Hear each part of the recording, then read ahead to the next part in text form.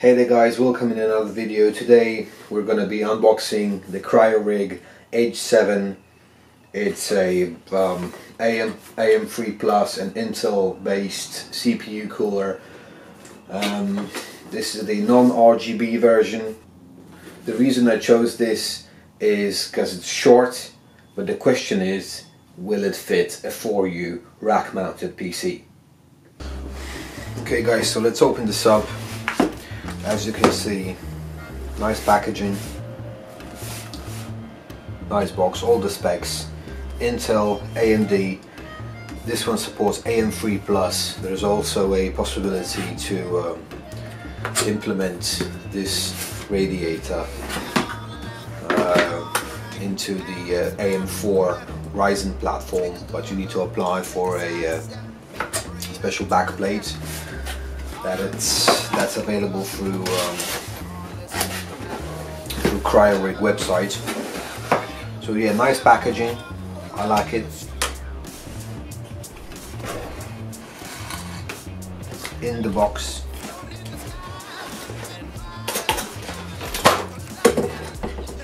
the Cryorig cooler.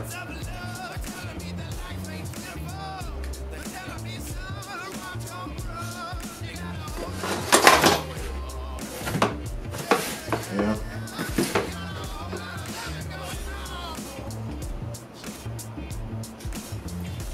I'm a big fan. It's not RGB.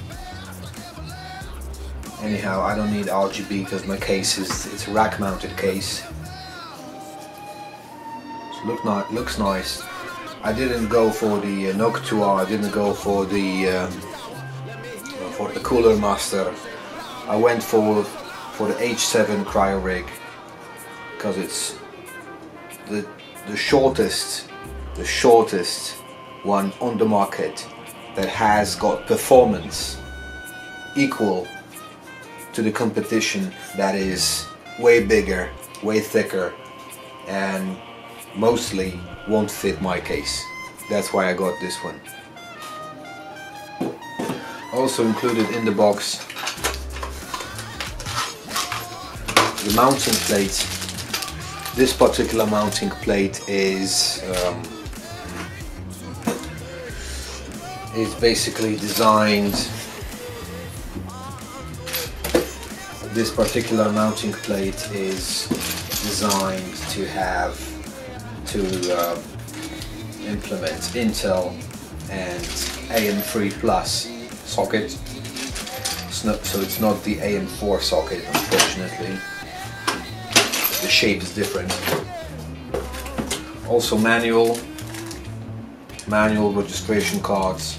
Nice box, I like it.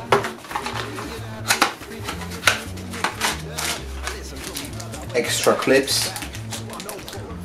clips to attach another fan with a push-pull configuration. So you can unhook this one. There's a clip here. There's a clip here. So you can unhook this one, put on a different fan. I don't know if it's going to be relevant or not. And also, if it's not enough cooling for you guys, you can also use these clips to mount another push-pull system, a fan over here, to get better results. Also, the CP7 thermal paste included in the box as well. Yeah guys, so as you can see, I come from a audio recording editing background. So I got my case over here. It's a constant Q equalizer on the top, a 8-channel recording interface, a cheap mixer, 2-channel, a PDU, power distribution unit, and of course the PC inside the case, inside the rack.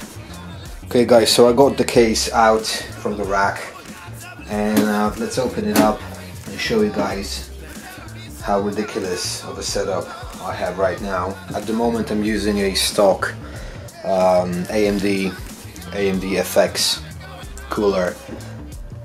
It's overclocked to 4.5, 4.4 gigahertz, and I can't manage the temps. So yeah, I just put this on here like that. So it's a standard no name, and yeah, I just put this one on it as well, just like that, without mounting it on. This one is a Zalman case fan. So I was running this setup like this with two fans on top of each other and cooling the CPU radiator.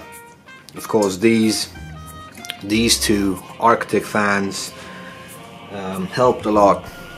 I do have the EVGA GTX 1060, the superclocked version, 6 gigabytes.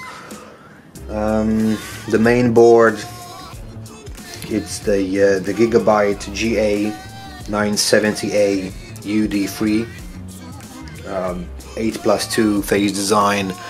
It's nice for overclocking. The big question is, will this fit in here? The machine's got two 8 gig Ripjaws G.Skills installed. These are DDR3 memory, so they're overclocked to 1800 megahertz. Standard is 1300 on these ones. So they're XMP ready. Total 16 gigs of RAM.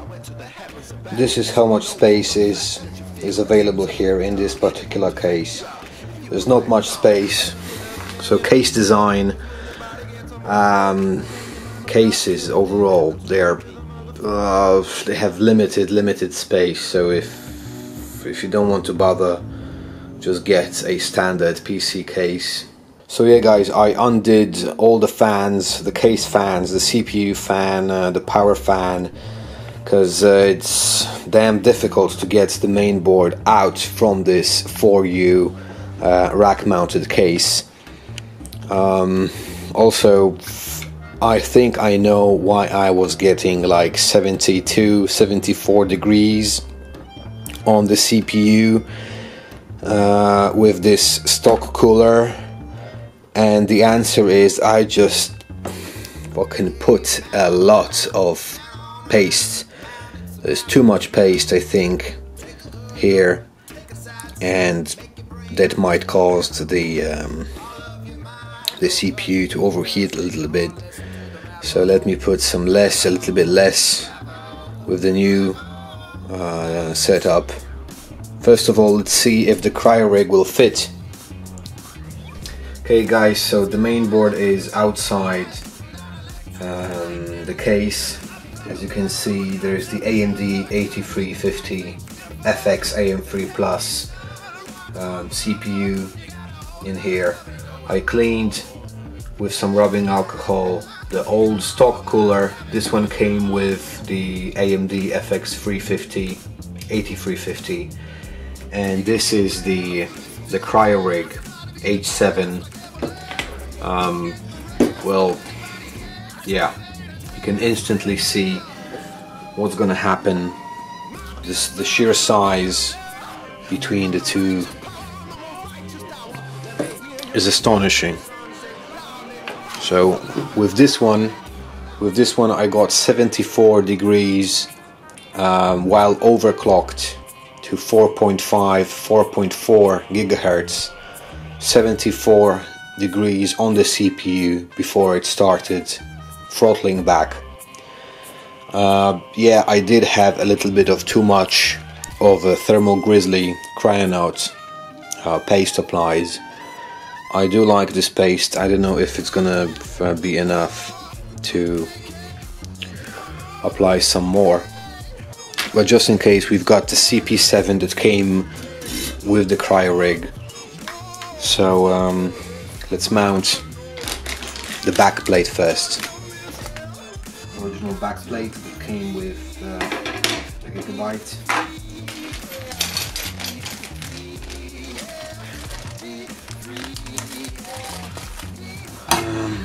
It says AMD and it says Intel, So I reckon I'm gonna go AMD inwards. So okay, I'm gonna go AMD outwards then. It fits kind of neat. Okay, now I've got 4 bolts. So this is the AM3 socket. Cryorig allows you to apply for the AM4 native support. They do offer AM4 native support through their website. I will take this off because I think I will have difficulties putting this into my 4U rack mounted case. So I'm just going to dismount the stock fan just to have better clearance.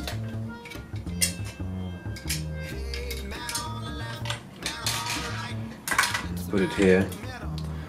Nice big fan, 1600 RPM Cryorig. That's a PWM. Alright, let's get some more rubbing alcohol. Yeah, spray a bit over here. Of course I'm using a brake cleaner. What did you think? Did you really think I'm using like rubbing alcohol? I'm using brake cleaner. Fucker. Shit, man. I'm not stupid yet.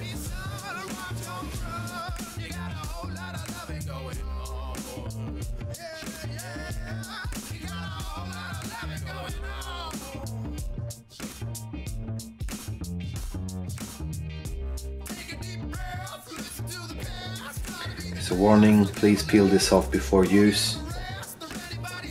And I will, just to apply some pressure to change these X's. Are they gonna fit? I don't really know.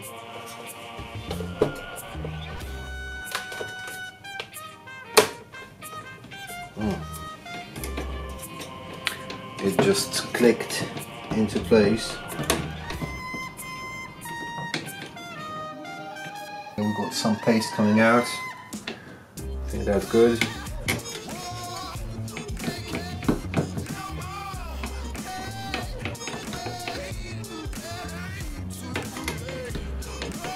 Don't screw it in too tightly, just so. Okay, I think it's ready. I had to plug these in because it's going to be extremely difficult to plug them in when the board is inside. As you can see, I took the radiator off to have more clearance. I took the radiators from the back to have even more clearance. And yeah, it's a full ATX motherboard. And I'm thinking about, you know, cable management. Meanwhile,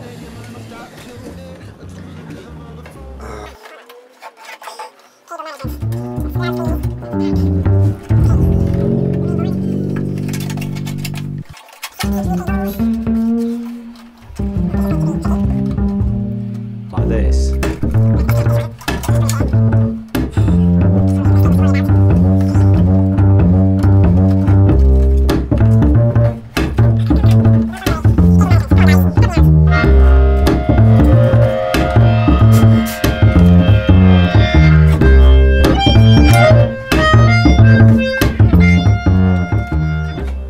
it's in. Hallelujah. It looks like it's in. More cable management. That's the H7 Cryorig. I managed to move the CPU cables under the main board. As you can see over here, going under. Yeah, the screw is missing. Going out and into the socket, the plugs. The USB-free header is also routed under the main board, as well as the power switch, reset switch, LEDs. They're coming out through there. I didn't install the RAM yet. I didn't install the fan on the Cryorig yet. We're just gonna do it now. I just wanted to show you the cable management, and this is obviously gonna be the PCIe power for the graphics card, the GTX 1060. Putting all of this in here was a true miracle, like a mission impossible. So let's just test it out. There's the two chassis fans. There's the Cryorig CPU fan, GTX 1060 superclocked EVGA 6 GB version 2, G.Skill, 2 G.Skill 1800 MHz RAMs, total 16. Okay guys, well, we're at it. Let's unbox the new TP-Link AC900 wireless PCI Express card. Just bought it brand new. It's the Archer T9E version, fastest one available.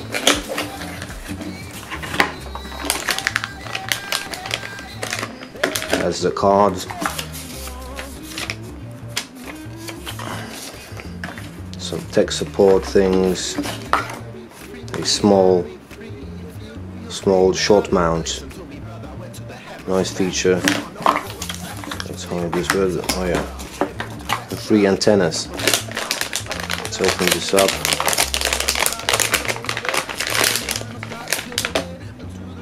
Oh, this is how it looks. 3 antennas, an LED. Let's mount these on. Well, let's mount these after we install this. So it's got a big radiator. Somehow